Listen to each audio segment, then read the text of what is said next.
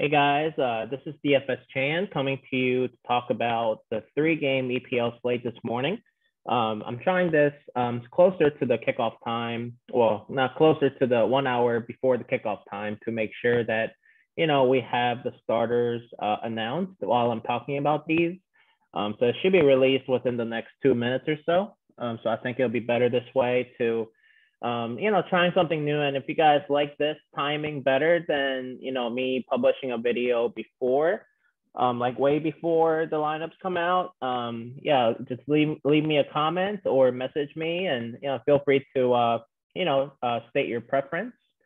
I think like yesterday slate, I talked about some of the players that weren't even starting yesterday. So I think it kind of created some questions, once the starters came out. But then, like I said, on Discord, in our Discord channel through DFS, we, provide some insights and comments as when the starters came out. So like, for example, yesterday for Chelsea, there were a lot of changes. I know that Reece James didn't start. I know that ZX didn't start. So a lot of, a lot of my lineups were heavy on Mason Mount and Marcus Alonso, who started on the wing and fullback position. Same with Loftus-Cheek, and they turned out to be great plays. So we made good amount of money yesterday. So anyway, so yeah, let's try this today. It's a 3-game slate, like I said. It's much closer games. There's not a single minus favorite. They're all very close games. So I think it's a great slate for GPP and kind of have an edge over others. So let's dive in. Brentford is a slight favorite at home against West Ham, and Leicester City is a slight favorite at home against Crystal Palace, and Norwich City is an underdog at home against Burnley. But like I said, 3 toss-up games. So I think it's very important to dissect the player pool today. Amongst these three games, I really like where is it? The Norwich City versus Burnley game. I think most people will go toward the Brentford and West Ham, but I really like the Norwich City Burnley game to have the high goal scoring upside. So I'll probably have a little more exposure to that game compared to the other 2 games. I think the Leicester City and Crystal Palace, I have a feeling that that's going to be, just based on the recent games, I just feel like that's going to be a low scoring game. So Brentford versus West Ham. So let's dive that one in first. Brentford is like a slight favorite, which is surprising to me, but it's more of a toss-up odds anyway. West Ham is in the 6th place and Brentford is in the 15th place. Brentford is kind of like in the safe spot now compared to the relegation teams here. They're 9 up on Burnley. So I think, there's more motivation to West Ham, in my opinion, to win today because they can crack potentially in top 5, with the win and, based on other teams' results up there. So anyway, so let's dive into West Ham first, because I think West Ham will probably dictate the possession a little more than Brentford, in my opinion, even though they're on the road. I like Jared Bowen. Obviously, he's the set piece taker for them, and he creates a lot of open chances, scoring chances in the open play. And after that, it really is up to like Ben Rama and then Mikel Antonio and then Cresswell. I know Cresswell scored in the last game, but I just feel like Ben Rama has the more goal scoring upside. So really those 4 guys, Bowen, Antonio, Ben Rama, and Cresswell. And then the rest of them are strictly for GPP purposes. Fornals, I mean, I know he can score a goal, but he doesn't take enough shots for me to consider him compared to like Ben Rama and Antonio. And then Cresswell, I only have him in the pool because he likes to cross the ball. So, and then for Brentford, yeah, I mean, it all starts within the middle here. Christian Eriksen, ever since he joined Brentford, they've been playing a little bit better. He takes a lot of their set pieces. He is also pretty good in the open play. Not as good as Jared Bowen, but really Brentford is not a good team. So Eriksen does a lot for that team. And then after that, it's all strictly GPP. I think Rico Henry and Rasmussen, they used to cross the ball quite a bit, but they're not anymore. they kind of stopped in the last, month or two. And then Janelt sometimes takes set pieces. So, I mean, that could happen. But then if you think Brentford's going to score, I mean, I know West Ham, can give up some goals. So if you think Brentford's going to score goals, Tony or Mbuemo would be the choices for goal scoring chances. But Tony is more of a striker and Mbuemo is more of a playmaker. So Mbuemo has a lot more, has a higher floor compared to Tony.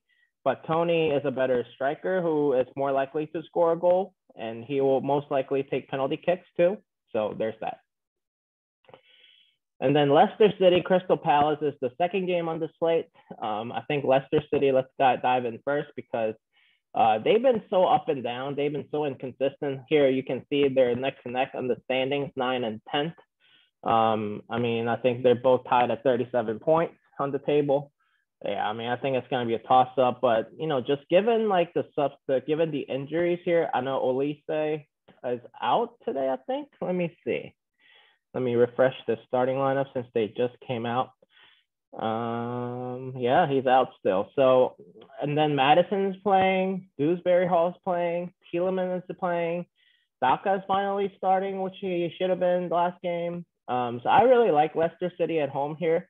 I do think they're going to dictate the possession, even though Crystal Palace hasn't been that bad, really.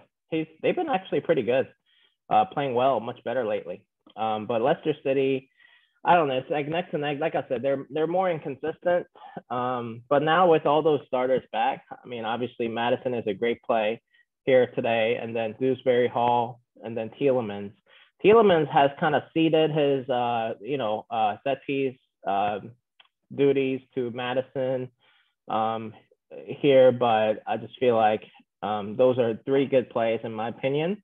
And then Daka, if you think Leicester City will score. I don't know if I'll be, I'll have some exposure to Luke Thomas and James Justin, their fullbacks who can cross the ball maybe between 1 and 5 times, probably. So there's not much upside, but, they have better, higher floor than these center backs, obviously. And then Crystal Palace, it all starts with Zaha and then Gallagher. I know AU started last game. He didn't perform well. So I think it's going to be down to Gallagher and Zaha. And they've been really disappointing the last couple games. I played a lot of them. But Gallagher is not the same player he used to be early in the season where he was just racking up points. I know Zaha, he's always a threat offensively, but he's just not, he just doesn't have the supporting cast for him to thrive under. So I think that's been hurting him, his upside a little bit. And Crystal Palace is not the type of team they like to possess the ball and, try to score. Really, they're more of a counter-attacking team. So it's really hard to rely on that kind of play style for DFS purposes. So I'll have to favor Leicester City today. And like I said, for Leicester, it's going to be Madison, Dewsbury, and Tielemans, and then maybe one of the fullbacks. And then, like I said, for Crystal Palace, it's going to be Gallagher, Zaha, and then maybe AU, and then I'm not interested in their fullbacks. And like I said, I think this game is going to be a sneaky one to target. I like Norwich City or Burnley. I like both teams to play well today. Here, if you see on the standings, they're at the bottom of the relegation zone, right? So I just feel like, I also do videos for League of Legends slates, and I say that it's a toilet bowl. It's more of like a, clown fiesta where they just fool around, but kind of similar to that here where they're going to, both teams are, they don't really have that much to play for, I think. I mean, obviously Burnley does. I mean, they can kind of climb themselves out of this hole by winning the game today. But then, I mean, Norwich knows that Burnley is not a good team. So I think that's going to be a pretty competitive match. Pretty wide open match. I think that's what I'm expecting, a lot of open field, scoring chances created and all that. So let's dive into Norwich's player pool. It all starts with Rashika here, actually. And then after that, I mean, maybe Pukki, if you think they're going to score or have penalty kicks, Pukki takes them. Rashika, Pukki, and then maybe McLean. And then between these three central midfielders, I prefer Malou.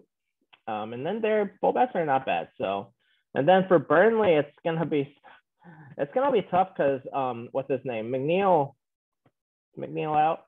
For some reason, McNeil has been sitting out the last two games. They just didn't look that great, even in the last game without McNeil. I know they beat Everton 3-2, but their defense was so bad. So I think Everton should have won that game. I just feel like that's going to create a lot of chances for Norwich City. But then at the same time, Burnley themselves is not that bad at running offense. It all starts with Maxwell Cornet. He's their star player now without McNeil. And then after that, Westwood takes some set pieces. And then Josh Brownhill sometimes takes set pieces, but he's a better open play, I think, in my opinion. And then Weghorst, I prefer Weghorst over Rodriguez, but Weghorst, is more of a traditional striker, in my opinion. He's, big guy, big physique compared to Jay Rodriguez, small and fast. And so anyway, it all starts with Cornet, Westwood, Brownhill, and then maybe one of the strikers. I'm not interested in Aaron Lennon. He's washed up, in my opinion. And then maybe Charlie Taylor or Loughton, one of the fullbacks. So yeah, it's been 10 minutes since the starters came out. So if you guys have any questions, let me know. Hopefully you guys watch this video before the starters, before building your lineups. But hopefully that gives you enough time to, build a lineup and ask any questions you may have. Yeah, so that's all I got for you guys today. And let me know if you guys have any questions. Bye-bye.